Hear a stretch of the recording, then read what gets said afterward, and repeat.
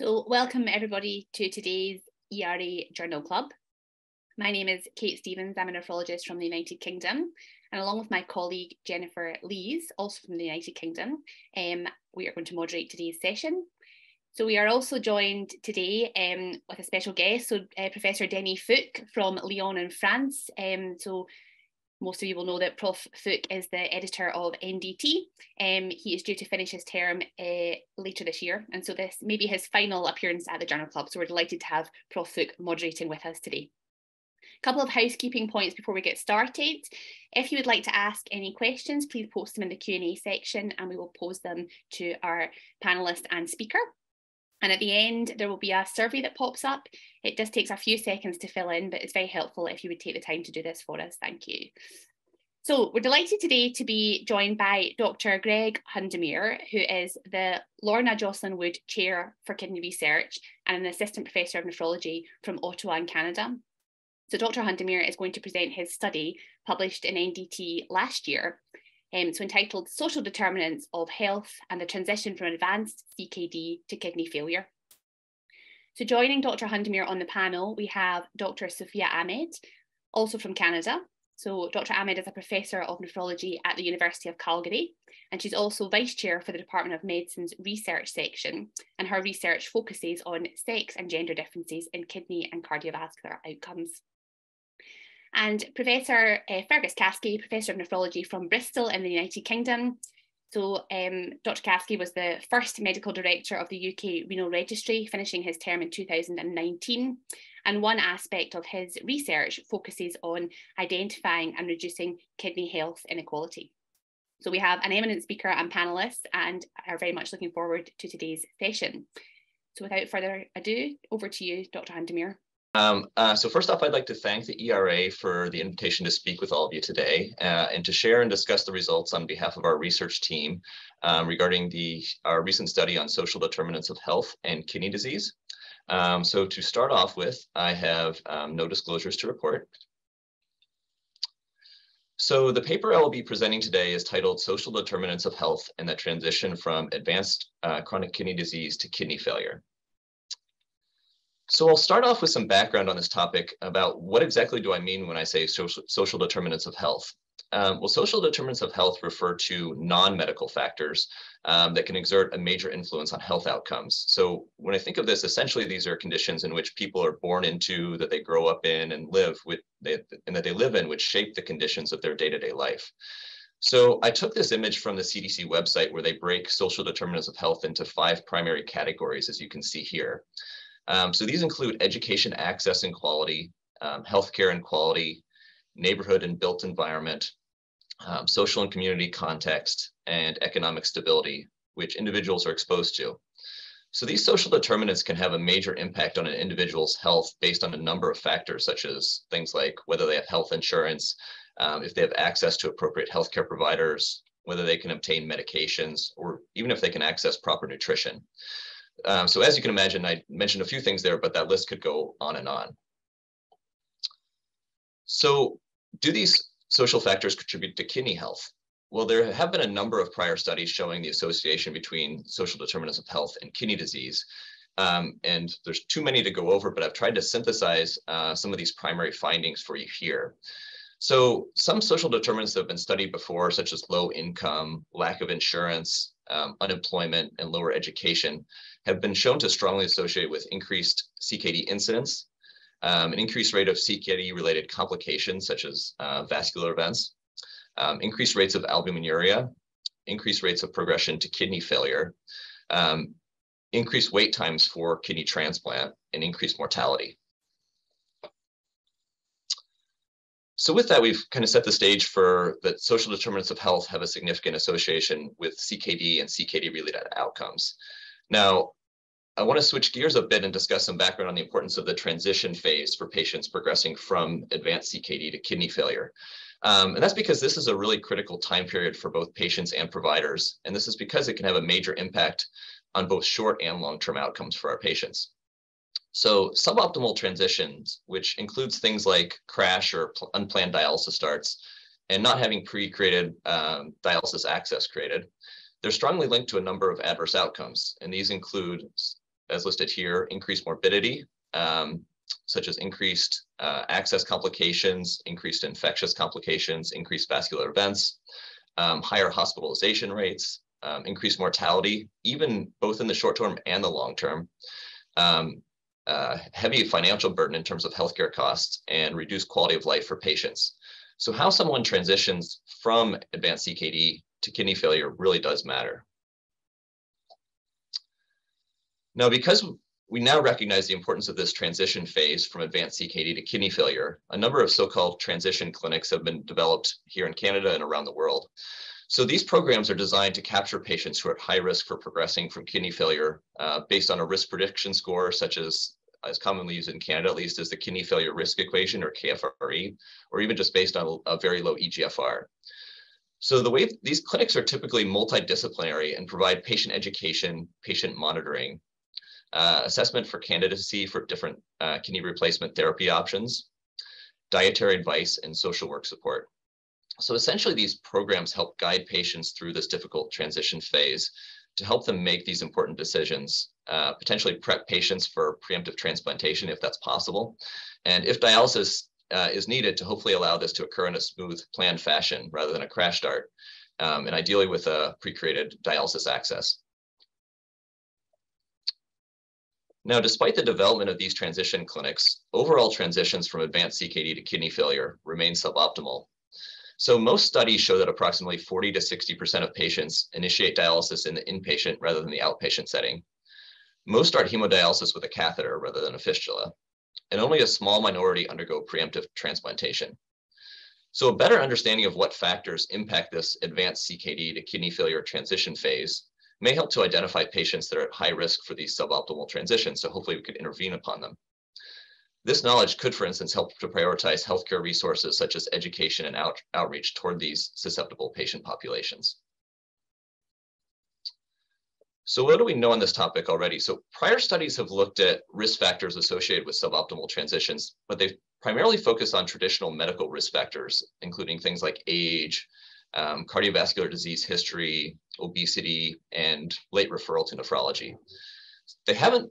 Many have not specifically looked at non-medical risk factors such as social determinants of health, and that was really the goal of this study that I'm going to be speaking with you about today. So just to further emphasize this point, I'll highlight this review article on social determinants of health and unmet needs in nephrology. So here the author states that despite spending $34 billion annually on the care of patients with end-stage renal disease, the American public and nephrology community remain remarkably complacent about addressing upstream factors that influence the prevention, progression, and treatment of CKD. The authors go on to write that addressing unmet social needs with the same intention as treating hypertension, proteinuria, or anemia presents an important step toward making optimal health a palpable reality for all people who are at risk for or affected by CKD. So that sets the stage for the current study we're going to be discussing, titled Social Determinants of Health and the Transition from Advanced CKD to Kidney Failure. I would like to take a second to highlight the co-authors that are listed here who contributed significantly to this paper. So in terms of study design, this is a retrospective cohort study of all adult patients that were referred to the Ottawa Hospital Multi-Care Kidney Clinic in Ontario, Canada. And we looked at patients who progressed to kidney failure, which we defined as dialysis or kidney transplantation between the years 2010 and 2021. So just to orient you, the Ottawa Hospital Multi-Care Kidney Clinic is one of those transition clinics I described earlier. So this clinic serves a pretty large catchment area of approximately 1.3 million people, and this is the sole such program within that catchment area. So referral to this clinic is at the discretion of the primary nephrologist, but it's recommended when the EGFR goes below 25 or when the 2-year risk of kidney failure based on the 4-variable KFRE goes greater than 20%. So here we provide comprehensive multidisciplinary care for these patients, including specialized nursing, dietitian, pharmacy, and social work support. We also provide education on kidney failure treatment options, including HD, PD, transplant, as well as conservative care. As part of the initial clinic visit, once a patient is referred, our social worker meets face-to-face with each patient and collects some of this social determinant information. This is really how we captured this information for the study. And this includes education level, employment status, and marital status. Now, as we are studying transitions between advanced CKD and kidney failure, we only included patients who developed kidney failure within this time frame. And again, that was dialysis or kidney transplantation. We excluded patients who had incomplete baseline social determinant information or incomplete baseline laboratory data. So in terms of exposure and outcomes, we looked at 3 specific social determinant factors as exposures. So these were the maximal achieved education level, which we categorized as college degree or higher, high school degree, or less than a high school degree. We also looked at employment status, which we categorized as employed, unemployed, or retired. And finally, we looked at marital status, which we categorized simply as single or married. We also looked at 3 specific outcomes surrounding the transition from advanced CKD to kidney failure. So these included whether dialysis was initiated in the inpatient versus outpatient setting, whether preemptive access was created, which included AV fistula, AV graft, or buried PD catheter insertion. And just to make you aware, at our center, it's standard practice for patients who choose PD to place a buried PD catheter once the patient's eGFR is in the 10 to 15 range. And the final transition outcome we looked at was preemptive kidney transplantation.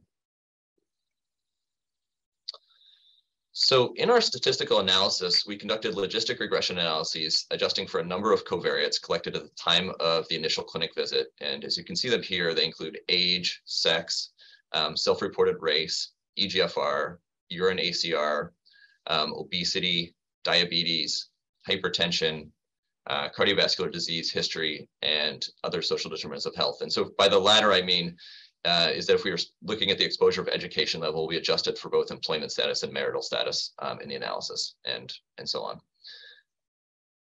on. So this shows the baseline characteristics of our study cohort, which included a total of 1,070 patients. The mean age was 63 years, and 63% of our patients were male. The population was 73% white. The mean eGFR was 18, and the median urine ACR was 204 milligrams per millimole. In terms of the social determinant information, in regard to education level, 53% of the cohort had achieved a college degree or higher, 36% a high school degree, but not beyond that, and 11% achieved less than a high school degree. In terms of employment status, 24% were employed, 24% were also unemployed, and 51% were retired. 63% of patients were married, while 37% were single.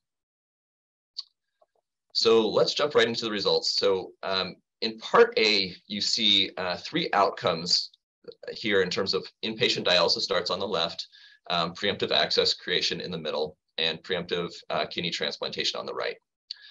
You also see patients broken down by education level, with the white bars representing less than a high school degree, the shaded bars representing a high school degree but not beyond, and the black bar representing a college degree or higher. What you see is that a progressively higher education level was associated with a lower proportion of inpatient dialysis starts, a higher proportion of preemptive access creation, and a higher proportion of preemptive kidney transplantation, all of which were statistically significant. Moving on to part B on the bottom here, you see the crude and adjusted odds ratios for the association between education level and suboptimal transitions. You see that not having a high school degree was associated with 71% higher odds for an inpatient dialysis start and 37% lower odds for preemptive access creation compared with having a college degree or beyond. There was no statistically significant difference in regard to preemptive kidney transplantation. Moving on to employment status and suboptimal transitions. In part A, you see that patients who were actively employed, as represented by the white bars, had a lower proportion of inpatient dialysis starts, a higher proportion of preemptive access creation, and a higher proportion of preemptive kidney transplantation, all of which were statistically significant compared with patients who were either unemployed, as represented by the shaded bars, or retired, as represented by the black bars. In part B, you see the crude and adjusted odds ratios for the association between employment status and suboptimal transitions. And I will focus primarily on the employed versus unemployed comparisons. So compared to patients who were actively employed, patients who were unemployed had 85% higher odds for an inpatient dialysis start, 47% lower odds for preemptive access creation, and 52% lower odds for preemptive kidney transplantation. And finally, moving on to marital status and suboptimal transitions. Here you see in part A, you see that patients who were married, as represented by the white bars, had a lower proportion of inpatient dialysis starts, a higher proportion of preemptive access creation, but no difference in preemptive kidney transplantation compared with patients who were single, as represented by the black bars. In the multivariable regression analysis shown in part B, we found that being single was associated with 44% higher odds for an inpatient dialysis start and 33% lower odds for preemptive access creation compared with being married. There was no statistically significant difference seen with preemptive kidney transplantation. So I would also like to highlight several caveats which I think should be factored in when interpreting these results. First, this was a single center study, which may limit the generalizability of our findings. And this is particularly relevant for several specific features of our center. We have designed our clinic such that social determinant information is routinely collected among all our advanced CKD patients, which is not commonly done in many other centers. Many centers actually don't even collect this information until once a patient has started dialysis. Also, our study took place in Canada, where universal health coverage is available, which is obviously not the case for many other regions of the world. Therefore, these findings may not totally generalize, in particular to low-income countries where the barriers to accessing care may be much greater. Second, we focused only on social determinants information that was routinely collected in our clinic. Other social determinant of health information, such as income, literacy, housing status, neighborhood, so on, would definitely be interesting to study. However, we just did not have kind of granular data on these factors. Also, our population was predominantly white, and so we were underpowered to really look in depth at race as a predictor of suboptimal transitions. Finally, the number of patients who received a preemptive kidney transplant was relatively low, which limited our statistical power to detect differences with this outcome. So finally, I'll wrap up here with our graphical abstract, which summarizes our results. So we show that in our study cohort, we found that lower education levels, unemployment, and being single as opposed to being married were associated with suboptimal transitions from advanced CKD to kidney failure. And this included higher odds for inpatient dialysis starts and lower odds for preemptive access creation and preemptive kidney transplantation. So I will stop there, but I would be happy to take any questions, and I look forward to further discussion on this topic. Thank you. Great. So thank you very much, Dr. Hundemer, for a really interesting paper that we can discuss today, and also a beautifully clear presentation summarising this topic. And I know the panellists are really keen to get their teeth into asking you some questions, so I'm just going to get straight to it. So first off, I'll hand over to Professor Ahmed. Professor Ahmed, I was hoping you could maybe give just a brief summary of where you think the strengths in this paper were, and then maybe introduce a topic of discussion. Absolutely. So first, thank you very much to the ERA and the moderators for the invitation to be here today. I'm truly honored and delighted. And congratulations to Dr. Hundemer and the team for an excellent study. And just to highlight, one of the real strengths, I think, of this study is the setting. It was done in a universal healthcare setting, which has been a limitation of other studies that have tried to look at social determinants of health and their impact on kidney outcomes, but have been limited by differential access to kidney care. So I really thought that this study highlighted that much of the effect of these factors or social determinants of health happen outside the traditional healthcare setting. And so really before people even get to us as kidney care providers.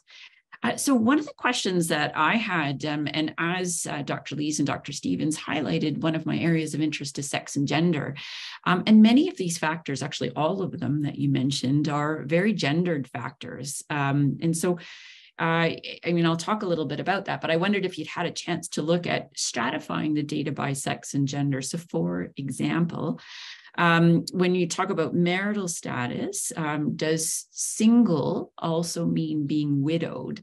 And we know that around the world, women they live longer with more comorbidity than do men, and so are more likely to live alone and in an older age.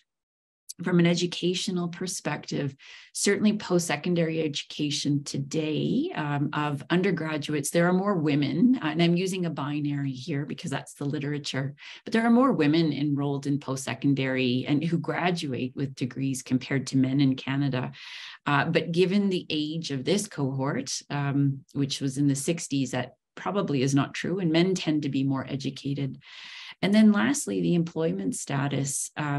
Again, particularly given the age cohort, men are more likely to be the primary earner and actually the one who has paid work versus, again, assuming a heterosexual couple, the woman would be more likely to have unpaid work at home.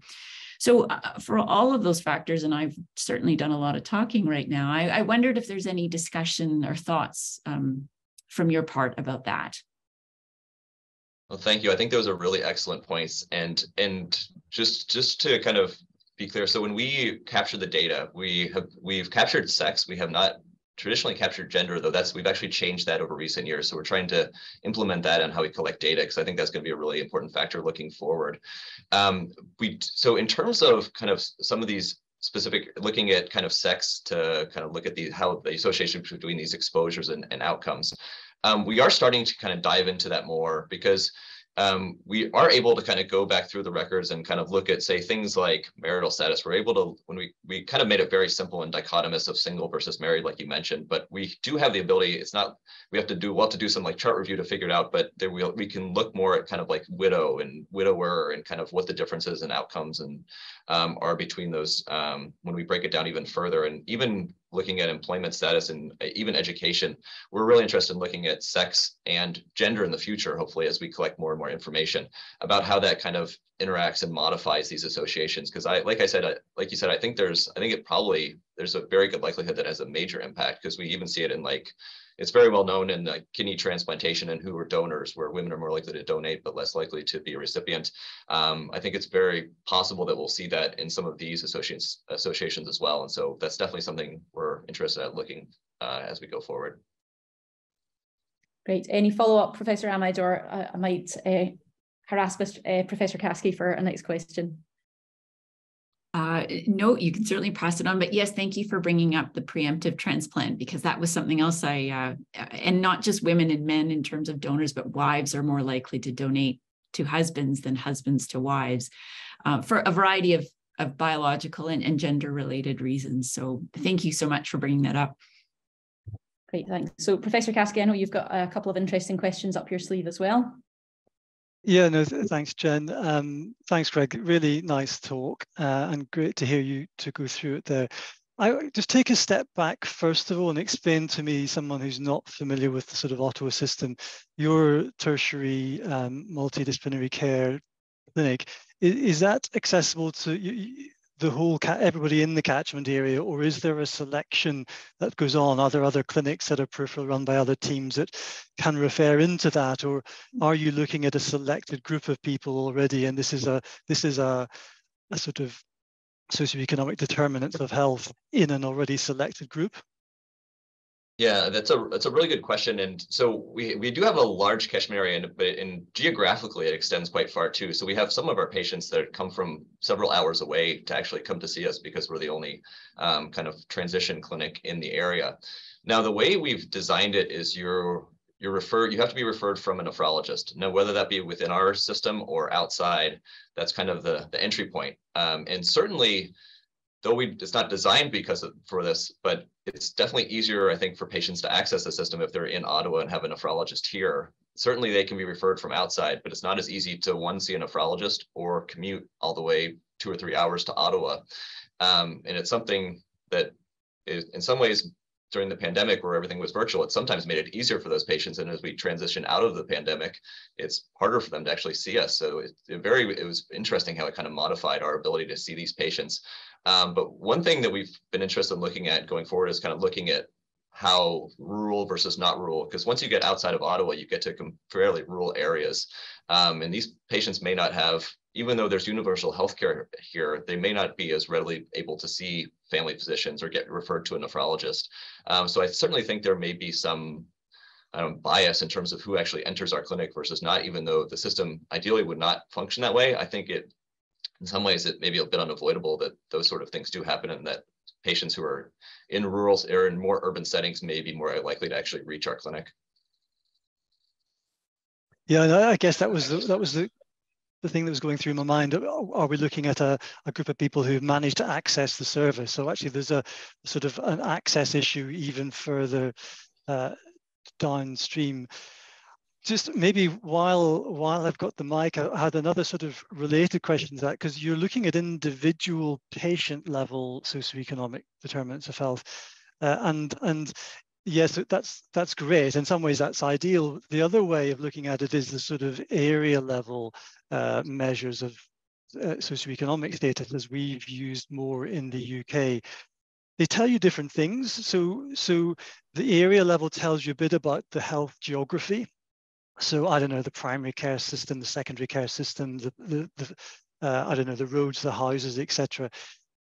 Because some of your individual level social determinants of health could be still working through the area that they lived in. Have you been, could you look at the area level and see whether some of the individual level stuff is actually explained by the area, and some of the infrastructure, perhaps, if you can measure that at an area level?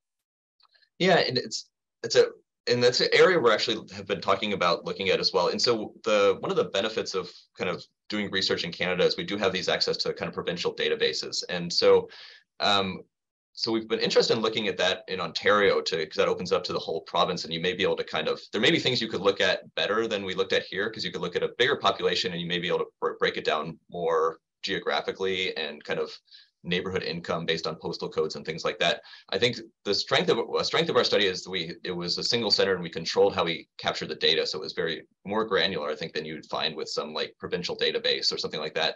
But it's not as, it kind of does limit the generalizability, and looking provincially or even countrywide or even beyond gives you kind of a broader scope of some of those factors that look at our health system as a whole, that can kind of factor in geography, access to care based on where you live, kind of what the healthcare setting is like in that area that we couldn't fully capture here. Like, you may be able to tease it out a little bit in the local geography in Ottawa, but I think looking forward, I am interested in looking at these things on a bigger scale, because I think it may address a lot of the points that you're raising there.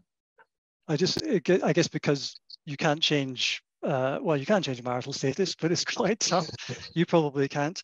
And education and so on, whereas some of the sort of the area level geography, access to healthcare might be modifiable. So I guess I was just thinking about it from that perspective. I'm going to let Jennifer decide who gets the next chance to ask a question. I'm going to jump in, Fergus, sorry. So Denis had your hand up, I think you wanted to ask something, and then I'd like to go to the audience, because we've got a couple of questions from the audience. Yes. Thank you very much, Gregory. It was a fascinating presentation. It came to my mind two observations. First, in some countries, you got a completely separated care between pre-dialysis and dialysis stage, because doctors are not allowed to take care of both patients, particularly in the US, for example. So in France, we are the same doctors, and we have the motto, same doctors for the same patients. And I think it's important to know in Canada how it works in Ottawa, if this may be one of the reasons to have a different approach of the start of dialysis. And my second point is that obviously nutrition is an important field. You already mentioned that. And those individuals who don't have support will start dialysis sooner. So, for example, singles, they may have junk food, or they may just don't eat correctly when you are single. It's difficult to have a better nutritional approach. So I would urge you to look at that in the future studies, because it might be one of the reasons of early start. Yeah, excellent. So to kind of just talk on your first question there about how we practice on that transition from advanced CKD to dialysis in Ottawa. So our transition clinic is actually a group practice where there's there's 6 of our group of nephrologists in Ottawa is about 20, 25 or so, but about 6 of us do this pre-dialysis clinic.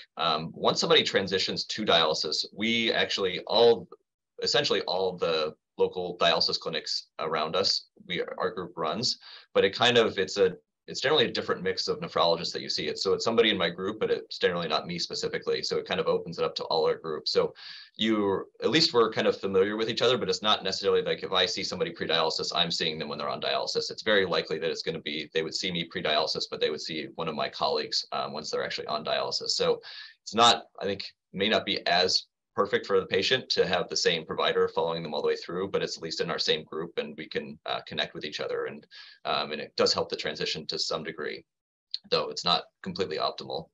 And I fully agree with you on your point about nutrition, because I think things like that are a huge factor. And these are, again, I think this paper really highlights that a lot of this is upstream factors. Like these are things that before somebody even reaches the healthcare system that are influencing these long-term outcomes. And I think that's really a point to hit home, is that these are things that may mean, it's almost some of the ways, so like, how do you tackle these? It may be more kind of attack like how healthcare is provided, like access to education in a country, having kind of more equality in terms of job access and opportunities for people as they pass through the system. So I think it's just being able to, it's kind of like a system-wide thing that you have to, how you have to attack these social determinants of health, because a lot of these things are bigger topic issues that are even outside of the healthcare system in general in terms of how we think of it currently.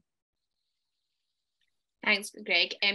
Can I just go to a question from the audience? So I'm gonna ask you, Greg, as well, but I'm gonna go to everybody else first to give you a little break for a second. So essentially, it's from Austria, and the comment is that in Austria, patients are provided with information about the different types of kidney replacement therapy, but nobody asks them what they need to achieve their preferred modality. So I think that's probably true in the United Kingdom as well. We give them all the information about the different forms of dialysis and transplantation, and I guess if they said to us specifically, well, I really want to do home hemodialysis, but I'm struggling because of this, we would try to address that. But I think probably Jen would agree that in Glasgow, certainly we don't go looking for things that we could help with. So I'm going to come to you first of all, Sofia. What happens in Canada, and do you have any ideas how we might address that, so how we might intervene? That's a great question. And these are largely things that are outside of our purview, or control is probably a better word, as nephrologists. And very important, I know that I've actually read an article recently in the US, can't speak for Canada, where hospitals are now going to be graded on their ability to address these upstream factors. I don't know how they will tackle it. Certainly in Calgary, we have a very similar system that Dr. Hundemer has described in terms of a multidisciplinary clinic, and it's similar catchment area. We are a little bit different in terms of we follow the same, it's one nephrologist that follows the same patient all the way, unless they get a transplant, then they transfer to transplant. So there is increasing recognition of these outside influences. And I think that we don't address them very well, certainly in the Canadian healthcare system.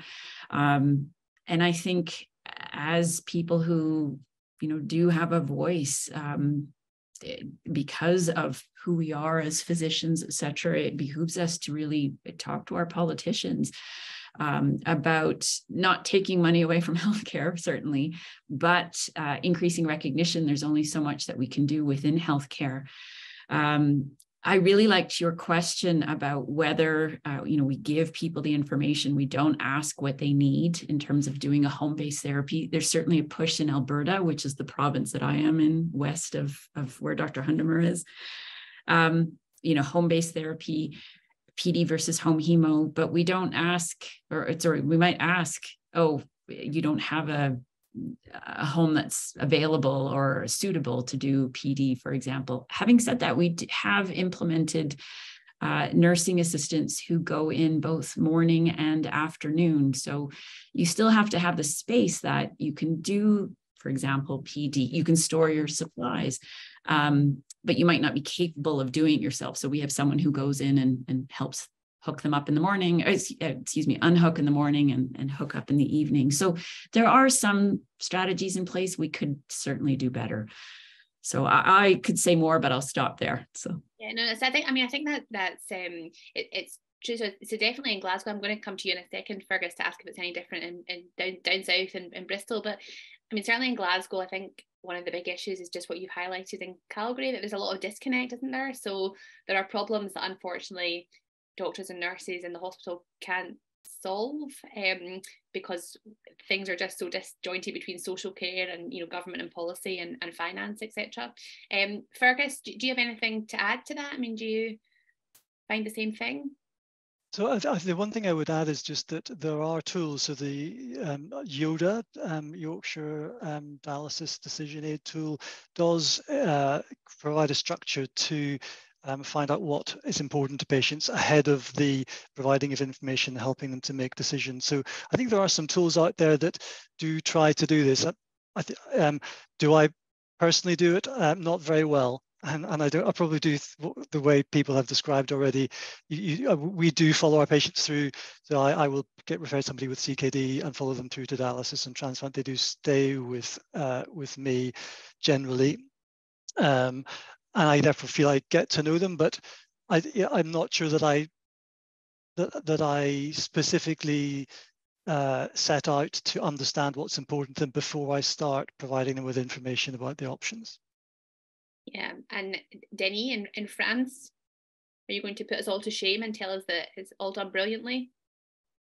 Well, in France, we set up 3 years ago a sort of a bundle, which includes stage 4 and 5 pre-dialysis and also 5 dialysis. That's why my first note is regarding the same doctors, because as you know, like in your unit, we are 8 doctors and we share all experiences and we discuss the case of patients. And in fact, I think it is important to get this continuum. We had a publication 2 years ago in France regarding stage 4 and 5 lab parameters. And believe me, stage 5 before dialysis was the worst possible, which means that when patients are stage 3 and 4, they have an adequate care, but when they go through stage 5, they don't have enough care. And so it's end up by dialysis, but during this stage, they don't have enough support, whatever. Blood pressure, medications, nutrition, social coverage. So this stage 5 before dialysis is the most important step to implement, in fact. Okay. And Fergus, I think you had something you need to add. Yeah, so something else that struck me, we do this in Prepare for Kidney Care, which is offering people randomization to dialysis or conservative care. But we realized the importance of home visits. And so explaining the dialysis and conservative care options to people in their home, where they're relaxed and where you can get a feel for their environment, and they can be really confident, and the sort of balance of power is different. So they are in a position of power, they feel more empowered to say, well, actually, I don't want to spend time in hospital. They're not worried about insulting you because they don't like your dialysis unit. So I think we have gone out of our way to try and offer those home visits and assessments. And I think it's also true in clinic, so if we're uncertain about someone's choices, our education nurses will go and visit them at home and do that education in the patient's home. And I think that's a really good way to understand what's important to people and how the dialysis would fit in, or no dialysis would fit in with their priorities and things that are important to them. And so, Greg, you might not have, but do you have anything to add to that? No, I mean, I agree with everything that's been said here. I mean, I would kind of echo those sentiments. And I think especially the home visits is something we've tried to implement here as well. I guess it's primarily use it for patients that choose conservative care, but we also try to do it more for home hemo and PD now, to try to give, one, it gives our nurses a sense, because at least in PD and conservative care, our nurses are heavily involved with home visits, especially early on. And so it gives them a sense of, I think it gives the patient a better sense of what things might look like and if their choice is feasible. But also gives our nurses a chance to kind of see their home environment and see how this may proceed, and if it would be successful and the best choice for the patient.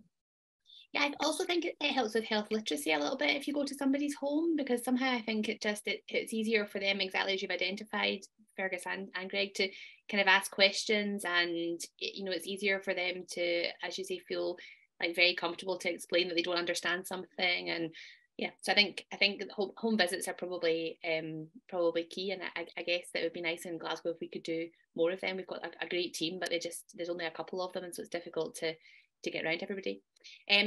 Sofia, so I have a quick question. I'm going to cut you off, Kate, if that's okay. Yeah. So this, I imagine, will be a very straightforward question to answer, and then I know Professor Ahmed has a question for you as well. So I was interested in so I know that there were limited numbers of people who actually received preemptive transplants in this population, but I was interested to know whether what proportion of them were living donors versus deceased donors, and whether there was any association with the social determinants of health for living donation versus deceased donation as well.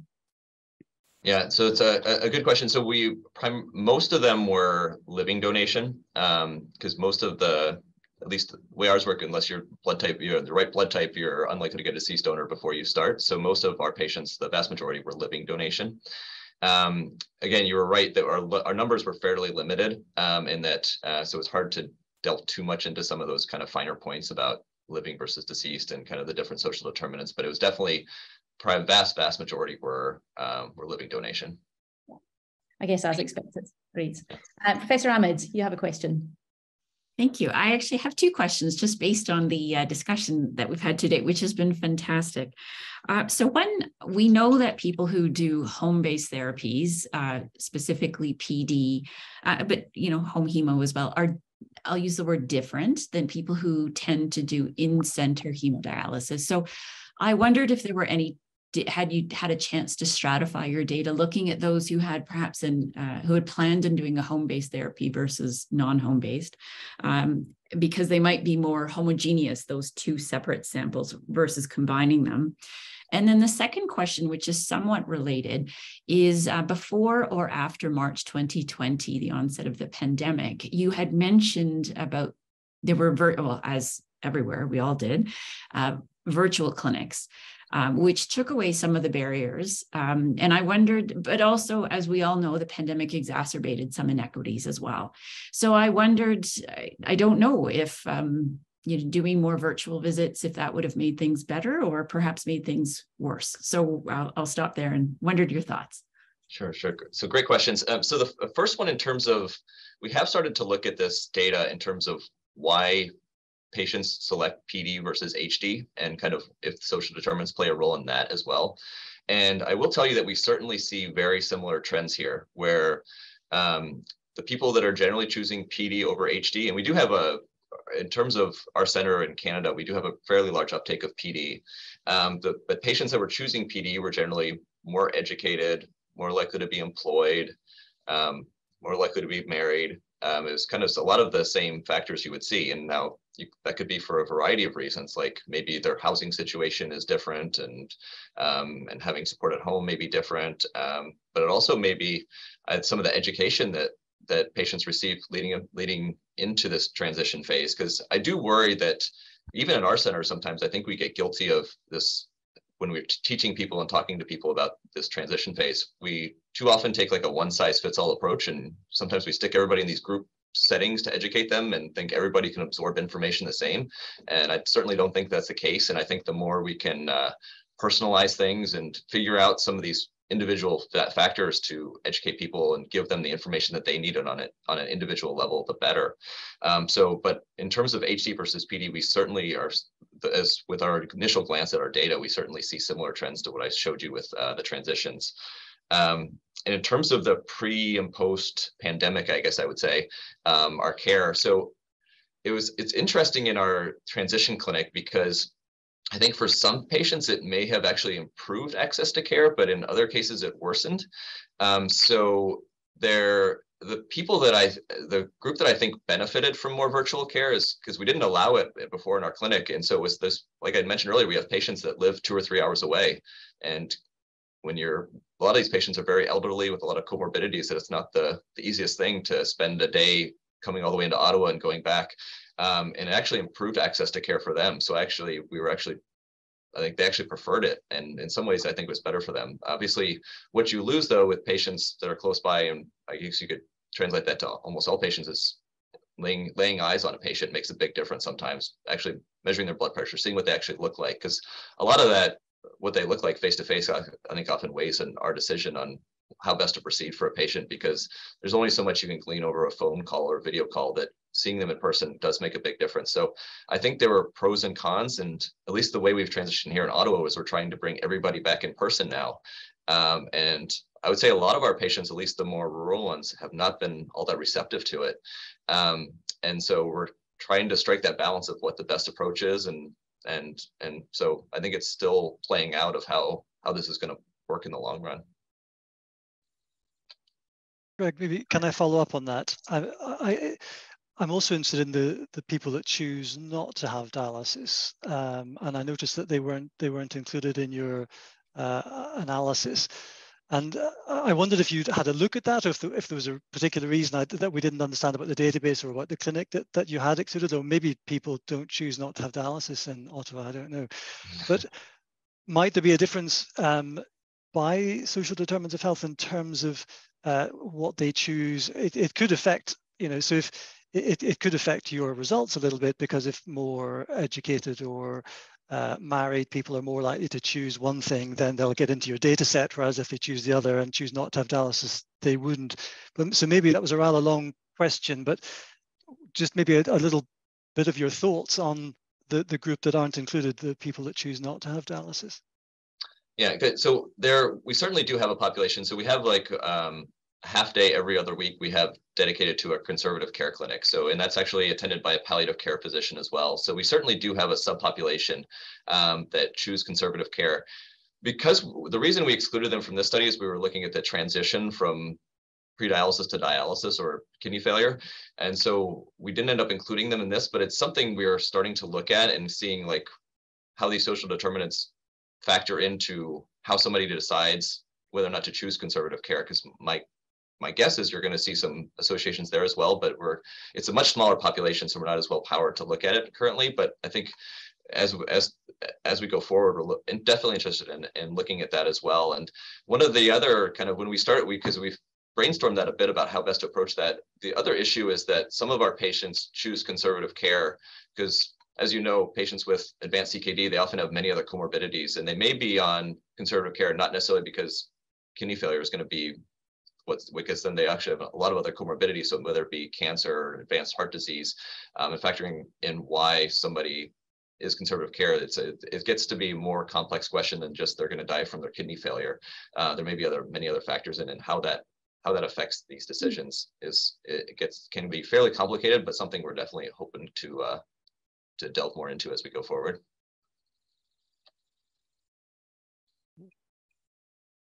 I had a question just to follow up on what you were saying, Greg. I wondered, I know most of the vast majority of the cohort had hypertension and a significant proportion had diabetes.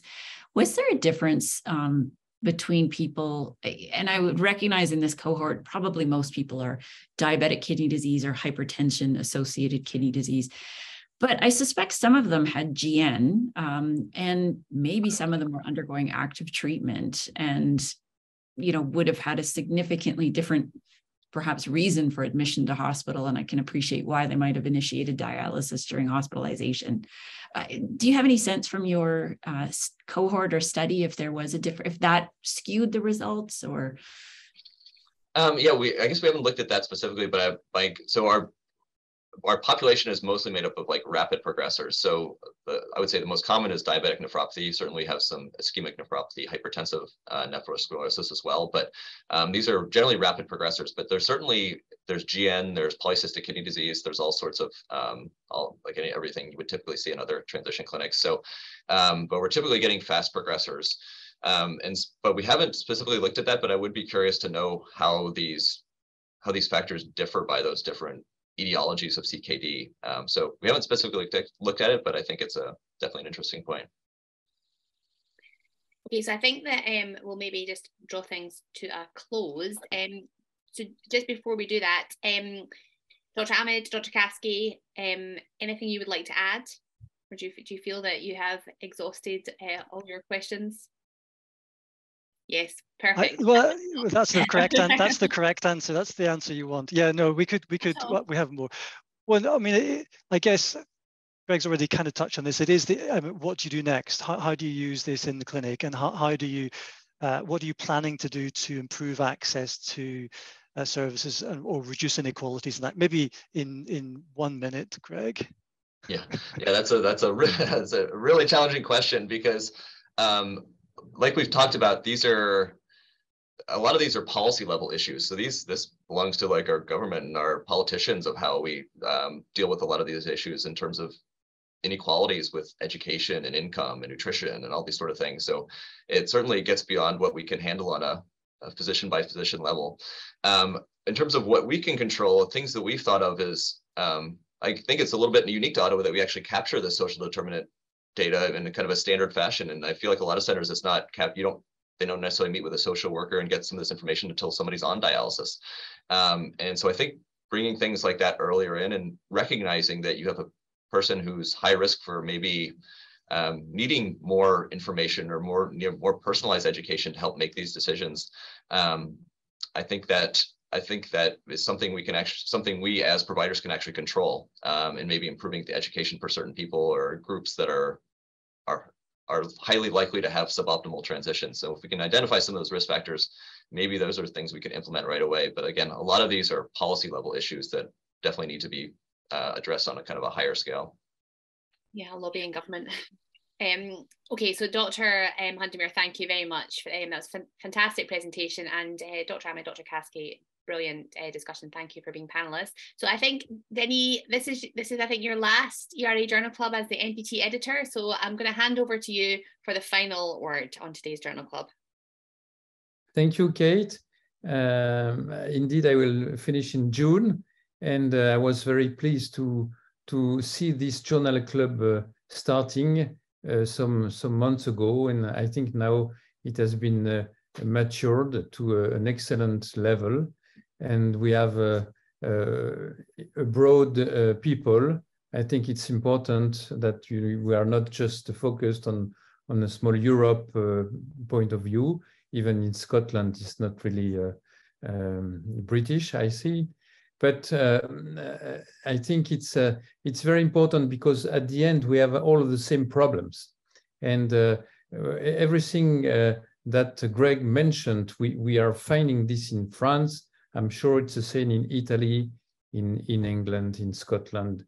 In the US, it's even worse because from my experience, these problems were completely undercovered. So I think it's important to start this new field now, beside research, beside biology research.